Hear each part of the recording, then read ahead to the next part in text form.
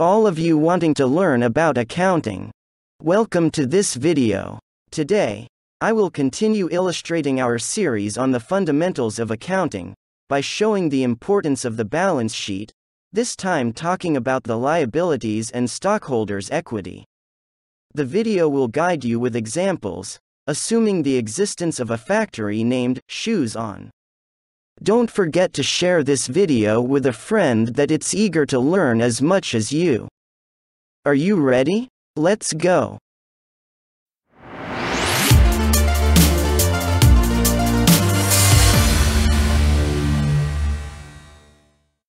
In our last video, I showed along with examples, the asset part of the balance sheet. Today, I'll illustrate the offsetting part of the balance sheet by talking about liabilities and stockholders, or owners' equity. According to the framework of the International Financial Reporting Standards, known as IFRS, a liability is a present obligation of the enterprise, arising from past events, the settlement of which is expected to result in an outflow from the enterprise of resources embodying economic benefits. So, we can say that liabilities are the company's obligations and are amounts owed to others, as off the balance sheet date. They are settled over time through the transfer of economic benefits, including money, goods, or services. On the balance sheet, companies book liabilities in opposition to assets, and as for, they book it as credits. The balance sheet reports a company liability, as off the date noted in the heading of the balance sheet. Liabilities are a vital aspect of a company, because they are used to finance operations and pay for large expansions. We can distinguish three types of liabilities.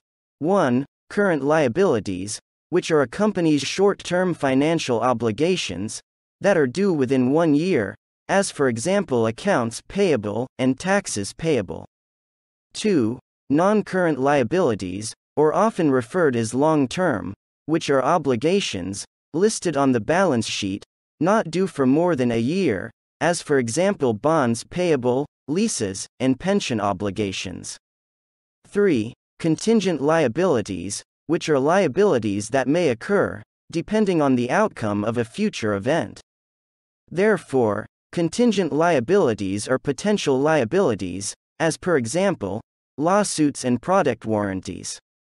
Let's imagine that Richard, an active and successful entrepreneur in his region, decided to add to his group company's portfolio a shoes factory named Shoes On. In order to finance his factory, he received a loan from his bank. The loan that he received from his bank is divided between a nominal amount and interests, and both are in fact liabilities to be recorded in the balance sheet. The nominal value of the loan will be recorded as notes payable or loan payable, and the interest on the loan he owes will be recorded as interest payable. Also, Richard will need to buy material to produce the shoes and machinery for assembly them. As he buys on credit, these items will be recorded on the accounts payable account. Payment for the wages that he owns to employees will also be necessary and are to be recorded on the wages payable account. Now, assuming the factory is up and running and customer orders start to arrive, other obligations will arise. Let's say Richard Factory, or as we named it initially, Shoes On, signs a contract with one of its customers, in which the customer agrees to pay $1,000 in advance for the delivery of 100 items per month for the next 3 months. The customer pays $1,000 on March 1st for the period between March 1st and May 31st. On an accounting perspective, despite that Shoes On has received the money on March 1st, the company is still not entitled to recognize the revenue, as it still did not earn it, as the shoes were not delivered to the customer. It has a 3-month deadline to deliver 100 shoes per month, or return the money. So here, the obligation is coming from the situation where the money was received before the money was truly earned. On his balance sheet, Shoes On will have to show that its asset cash rose by $1,000 on March 1st, but it will also have to show that it has a $1,000 liability by recording an entry in unearned revenue on March 1st. Unearned revenue is the money paid to a business in advance, before it actually provides goods or services to a client. As each month passes, and the 100 shoes items are delivered, Shoes On will earn $333, which is $1,000 divided by 3 months, and as a result, $333 will be transferred each month from unearned revenue to revenues. Loans, interest, wages, provision, leases, accounts payable, unearned revenue and accrued expenses are considered as the main balance sheet liabilities.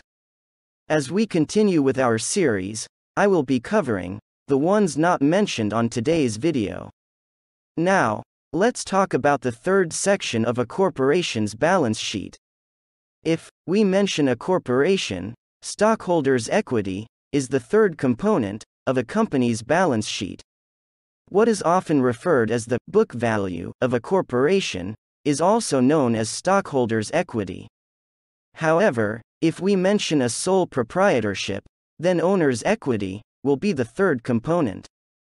The difference between the asset and liabilities levels is equal to the amount of stockholders' equity. As a result, stockholders' equity is frequently referred by accountants as the difference of assets minus liabilities.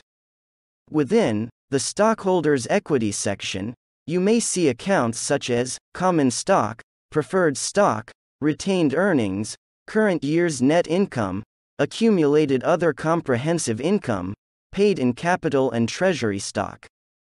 The link between a company's balance sheet and income statement can be explained as follows. 1. When the corporation issues shares of stock in return for cash, the account common stock will be increased.